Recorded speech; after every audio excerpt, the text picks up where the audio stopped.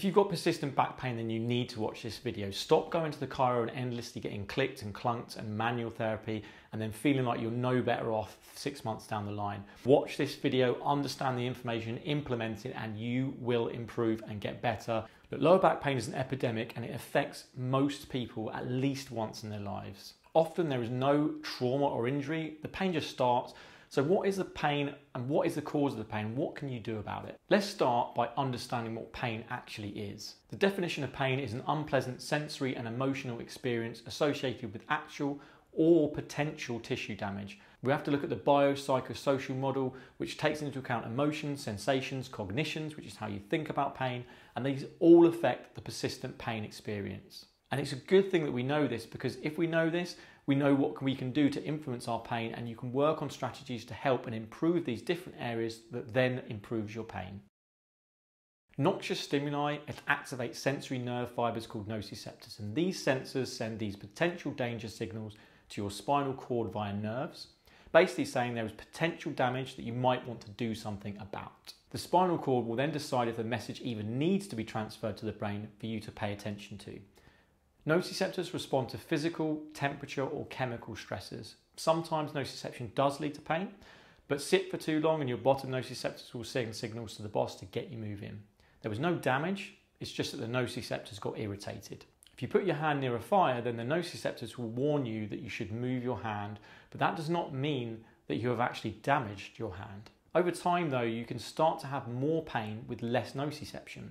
And you can even have pain with no nociception. Nociception is good, but it doesn't have to lead to pain. Like many alarm systems, it's better for the alarm to be more sensitive than less sensitive. So we look at the analogy of, it's like a lookout from a boat sending a message to the captain of the ship that there is a light on the horizon. The captain's response will depend on where the ship is, what their orders are from the government, and what has happened in the past. This is very similar to pain. When the messages get to the spinal cord, the messages can be amplified or decreased. Looking back at the ship analogy, if the lookout has been told there are pirates in the area, or he is nervous or has ignored something in the past which he's got in trouble for, he's more likely to increase the urgency of his message. Nociception works the same way. The spinal cord can alter its sensitivity and how much signal gets sent up to the brain. So the brain decides. The brain is like the captain and decides what to do based on your past experiences, based on your beliefs, your attitudes, your emotions.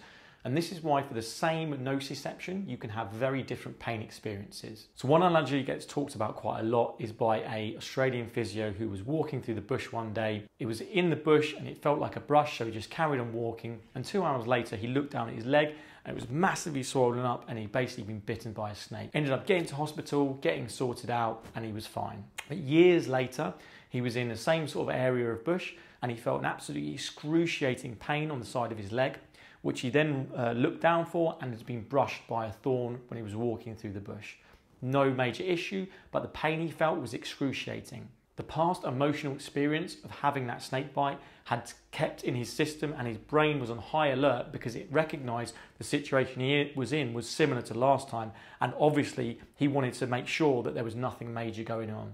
That is a simple way of explaining how emotions, past experiences can have an effect on how much we physiologically feel pain. The captain can send messages of panic and hypervigilance, but the captain can also send messages not to worry. We understand what we're dealing with and there is no need to overprotect. With persistent pain, the captain and the whole ship stay on high alert the whole time. Dysfunction does not equal pain. Remember, pretty much every assumed dysfunction, whether that be posture, tightness, weakness, structural degeneration, can exist in people without any pain whatsoever. 96% of athletes younger than 22 will show some changes on MRI that some people call abnormal. But since everyone has them, how abnormal can they actually really be? 37% of 20-year-olds with no pain have disc degeneration in their spine. Degeneration is like wrinkles on the inside. Damage and changes in your body are not wholly irrelevant to pain, but there are a few things that we do want to remember. Pain is really poorly related to damage, as mentioned before. You can get out of pain with no changes to your structure. Damage or wear and tear might interact with other things in your life that you do have control over and you can make a difference to. Feeling of being out of place is very common, but without big trauma like dislocation, the joints are very rarely out of place, but it feels like they are. And why is this? Well, pain does weird things, one of which is control how you perceive your body. We all have a map or a representation of our body within our brains, within our minds. With persisting pain, that map can become distorted. It's like spilling coffee on your map and making the lines blurred and distorted. By training and using physical activity, you can teach your mind to create a more precise map again and learn about your body parts and positioning and where they should be. So just like your brain will link experiences together, if you think of certain smells or songs giving you good or bad feelings, pain is actually the same. You have associated certain movements with pain, and then we want to do something about that association. So gradually exposing yourself to things that are a little bit painful for you can start to rewire those associations, and over time you can have less pain while doing these same movements. In a centrally sensitized state, a normal input leads to a larger magnification of that nociception, and that is influenced by both the tissue irritation, also by stress, sleep, catastrophizing, fear or anxiety. All these things play a role. So what can we do to reduce pain? We can decrease the stressors or the things that sensitize or contribute to our pain. We can build up our tolerance, our threshold for pain perception. Tissue injury, beliefs, physical impairments, coping strategies, emotional factors, lifestyle, health and social factors, physical habits, and your meaningful activities will all influence pain. The alarm system can become more sensitive, but the alarm system can also be made to be less sensitive, and you can address a fear of certain movements or take approaches to make you healthier, like exercising, seeing friends, being more physically active, resuming your hobbies. Sometimes we have a little bit of normal pain, but then we can be told that there's some muscle that isn't working, your posture's awful, you're out of alignment, or you're told that it's bad to have these normal aches and pains. These secondary things can make our normal aches and pains worse and amplify them.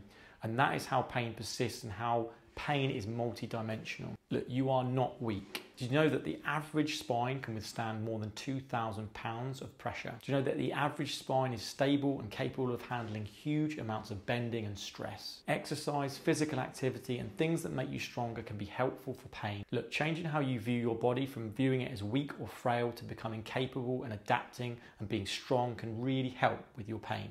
But this adaptation takes time.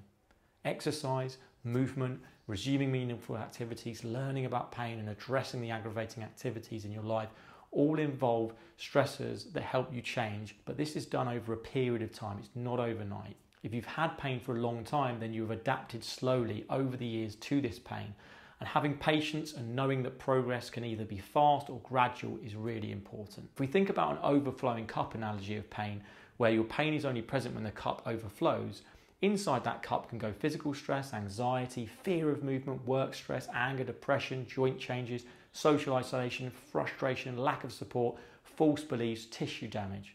You don't need to fix all these things to start getting out of pain, but pain occurs when we fail to tolerate and adapt all these stresses in our life. In general, we say that the cup is filled by these biopsychosocial factors in our life.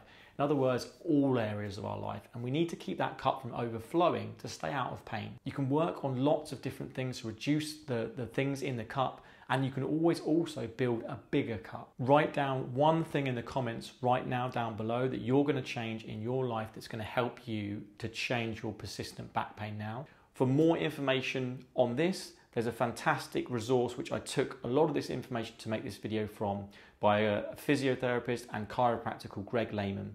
The link for the ebook which this information is taken from, so you can read a lot more detail about it, will be in the description. It's a phenomenal book, and I would thoroughly recommend anyone who's got persistent pain to read this book and stop feeling like you're out of control, stop feeling like you're powerless. You can do something about your back pain. You just need to read and understand this information and start implementing that plan of action to start looking at where you struggle and where your problems are, and then working on those, and that will gradually make you feel better, make your back pain less, and make you improve. If you want to learn about how MRI scan early on with back pain can actually be harmful, then click on this video.